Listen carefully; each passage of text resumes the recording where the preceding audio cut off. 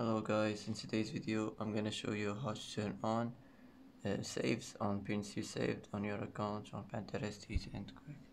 First click on your profile, now click here, now click settings, now click notifications, and now here click on Pinterest, and here you'll find it. Click on it, and that's it. It will be turned on, and that's how to turn on saves on pins you saved on your account on Pinterest. Easy and quick.